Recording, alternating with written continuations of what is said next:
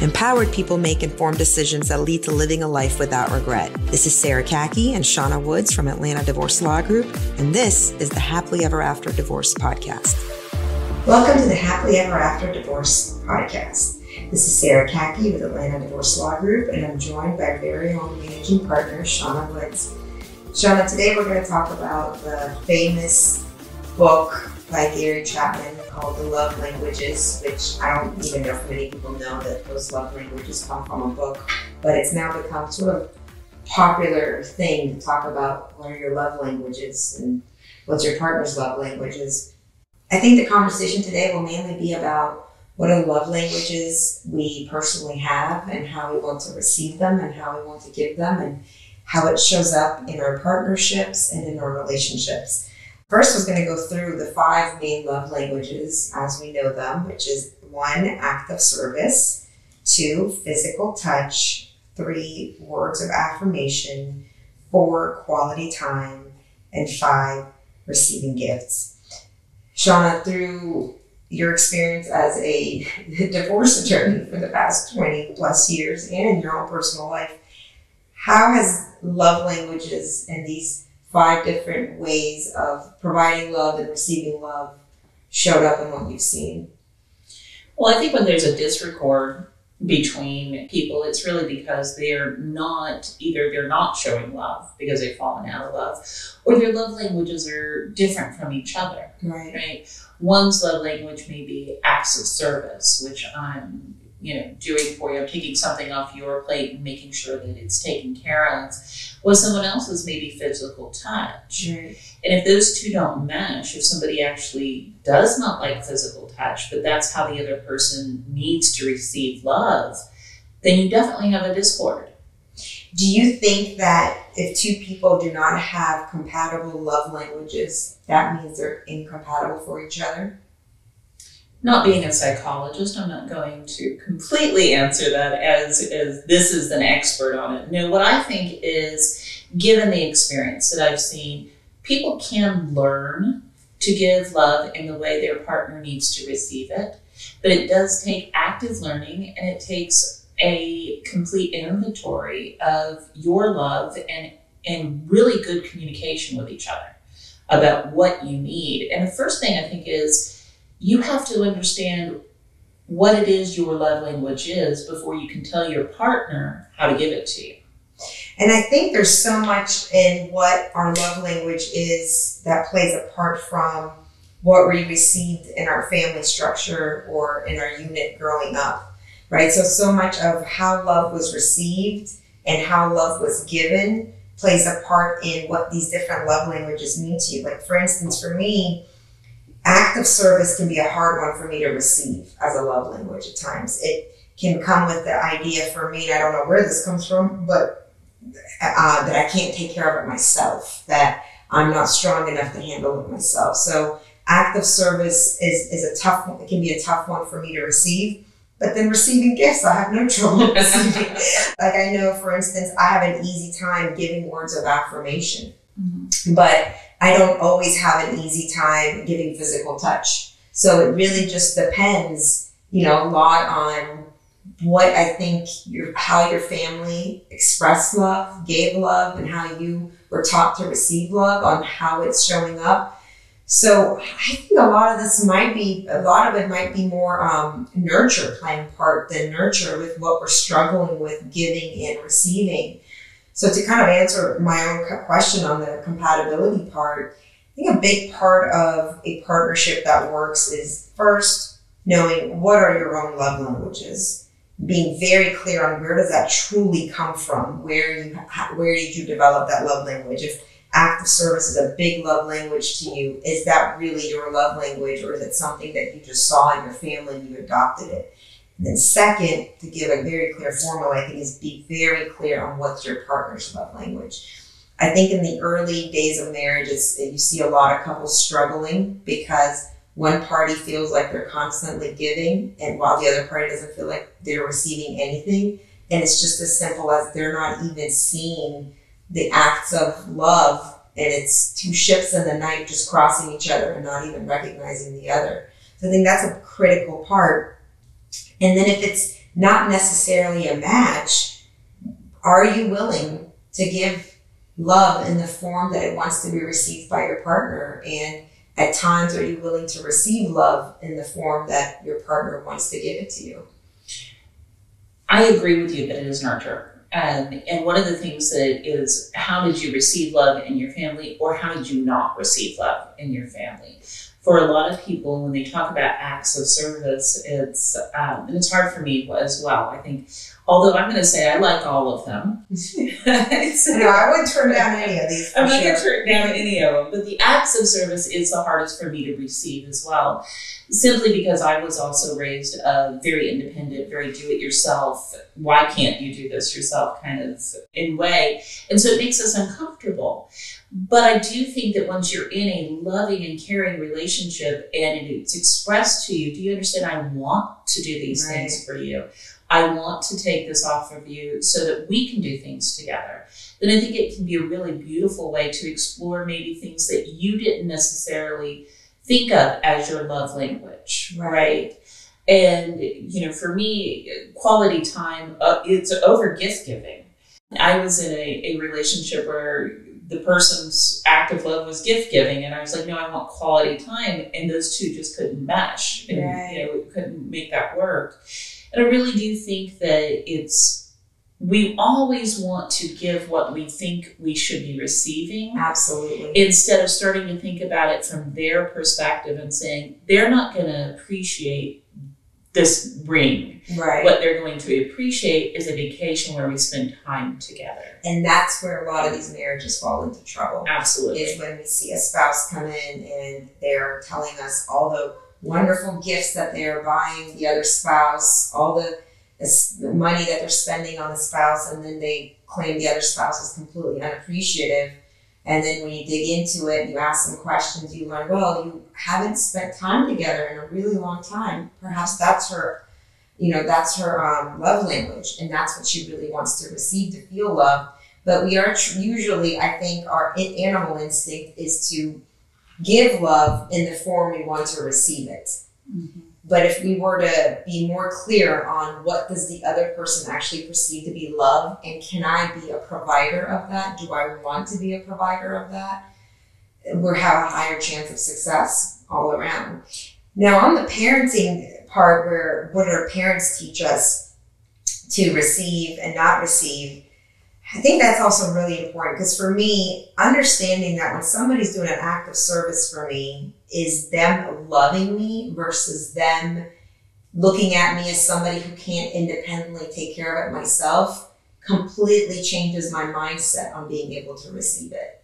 That's why I think that communication with your partner, of understanding that this is how they want to give you love, and that when they're taking care of something for you, it's not in any way belittling your abilities, but more a form of love. I think you're much more likely to be able to receive it. I agree with you. We often hear things like, well, I've provided this home, I've provided this family, provided for this family. Where does that come in? Is that acts of service? And I think we also have to look at, when we're talking about love languages, are we taking for granted the love language that they're expressing to us? A lot of times it's like, well, that was what you were supposed to be doing, correct? And yes, I am supposed to be in this, marriage, in this relationship that we founded together. That was my role that I'm taking on. But it's also an act of love. Right. Because if it wasn't an act of love, what are they doing it for? I think you nailed it on so many couples, and this is going to sound stereotypical, but we see it a lot where you have one spouse, and it very commonly can be the husband, who has worked really, really hard to provide a certain lifestyle for the household. And through an agreement, through deal making with the two spouses, the wife decided she'd be the one to give up her career and stay home and take care of the children so he could go out in the workforce. And what happens is, a lot of times at some point after he has provided this entire lifestyle, the home, the cars, all the things, he feels a lack of appreciation. Yes.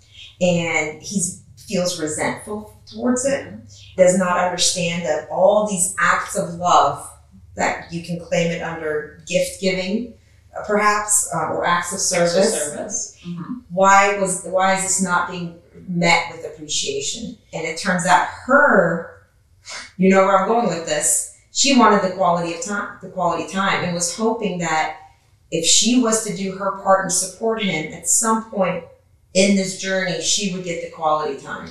Absolutely. And we can flip it as well. Yeah. If we're sticking with this, example of very traditional marriage, when you have the woman who's at home who is taking the kids everywhere. She's the taxi cab driver, and she's, the boo-boo fixer, and she's keeping it, a wonderful house. That just doesn't mean housekeeping, but all of the intricate things that we do now to support our children and to support somebody who's in the workforce.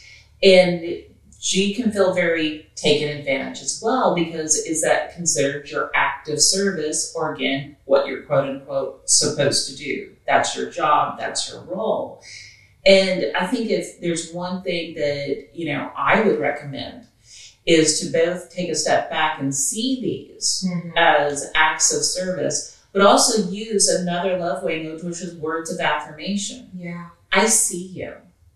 Thank you so much for providing this family for us. And I mean that both ways, right? Thank you for financially providing, and thank you for being the caretaker and the caregiver and the one who keeps it together at home. Right. Right. And I think if you just take that moment to step back and say, how can I meet you? I'm not going to say halfway. How can I meet you 100%? We're both giving it 100% on your love language. Then, we'd probably see fewer divorces.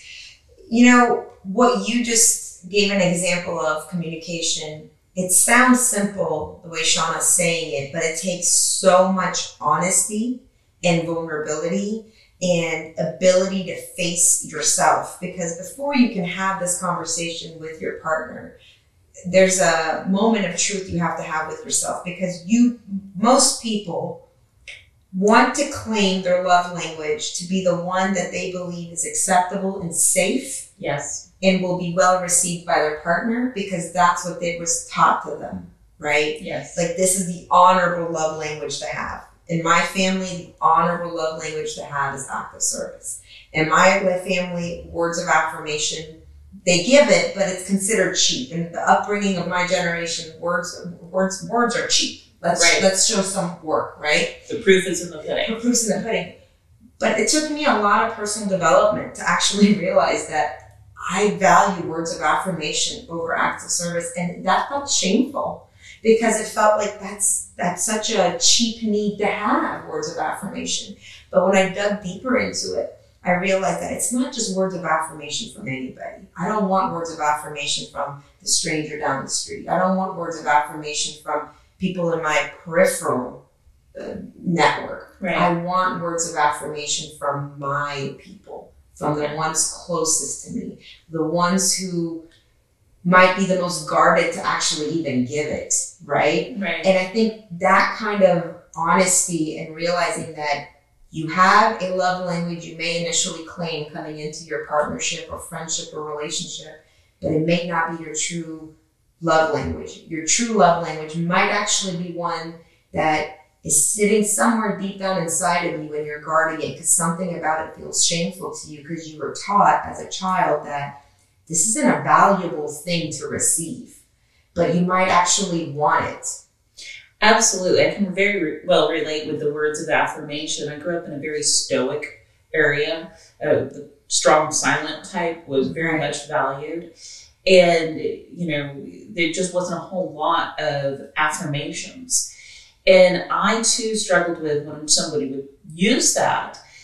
Is this real? Why are you pumping up my ego? What do you want? You question it. Right. Are you trying to sell me something? Right. It really felt artificial and false to me in the beginning. But you're right, I do enjoy them now with very close people, is because you develop that honesty and trust with each other. And isn't that what love is about?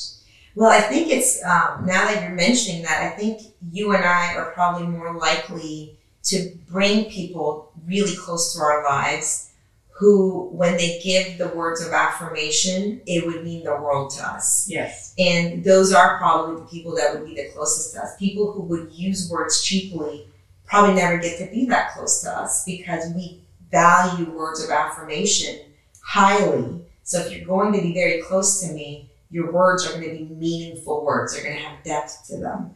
And so I think that is interesting also to see your inner circle, and that might tell you something about your love language, because your love language might mean a lot more coming from your closest people, because subconsciously you might have picked them because they are the ones who can actually meet that love language with the highest regard in your life. Very thought-provoking. There's also a trick to figuring out your love language. There's actually I believe the book by Gary Chapman gives you your love language profile, so you can take a simple, quick survey and get it. But I do think that to go a level deeper than just knowing I'm words of affirmation or I'm receiving gifts or I'm quality time, there's a niche within that. Like quality time, is that quality time with one person? Is that quality time with a group? Is that quality time with yourself? There are times when the biggest love language Hisham can give me is providing an environment for me where I get to have quality time with myself. And that is huge. And it might be a mix of acts of service in there. Yes. but it is a big gift. And I think knowing, what exactly are we talking about when we're saying this is my love language, taking it even deeper than that, what does it look like? Give your partner or your friends as much information about you to set them up for success in this, because there's nothing more disappointing in a relationship, friendly or romantic, when you think you've given them all the information, they think they have all the information, and they are so disappointed when they miss the mark and don't get to make you as happy as they want to make you. I think it's very important what you said in relation to communication, right? Because exactly your definition of quality time may be completely different than someone else's definition of quality time. Same with physical touch. Oh, yeah. Right? When we say my love language is physical touch, that doesn't always mean intimacy. Right. Right? It may be a hug. It may be a quick, touch as you walk by each other, right? Quality time may be, in your mind, it might be, all right, I need some alone time. Mm-hmm. In someone else's mind, it may be, I really like cooking dinner with you. That's a really good quality time for me. I enjoy that.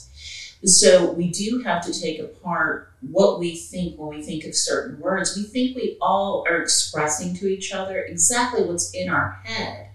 But the words and the connotations mean completely different things to different people. And so really breaking it down and saying, no, I already told you I need quality time isn't enough. Right? If you're really going to build a relationship, a very strong, foundational relationship, you really need to be, okay, now what does that mean? You've told me words of affirmation. What does that mean? Do you want me to tell you about your character? Mm-hmm. Do you want me to compliment what you're looking at, how you're looking, what you're wearing? What is the affirmations that you enjoy, that you want to hear? Same with receiving gifts. I will be very honest. Of course, I'm not going to turn down a gift. At the same time, I like the smaller gifts that were thought of, like, oh, I was out, I saw this, and I thought of you. Right. Rather than, let me buy you something grandiose because I want to see something grandiose on you. It's such a good point, because there are definitely people who like to receive a gift that is something they would never buy for themselves. Yes. And they would never even, and it's a surprise element. And then there's some people that hate that. Yes. And they say, why would you pick something that I don't want, that I've never expressed to you that I want? And let me give you a list of things, right?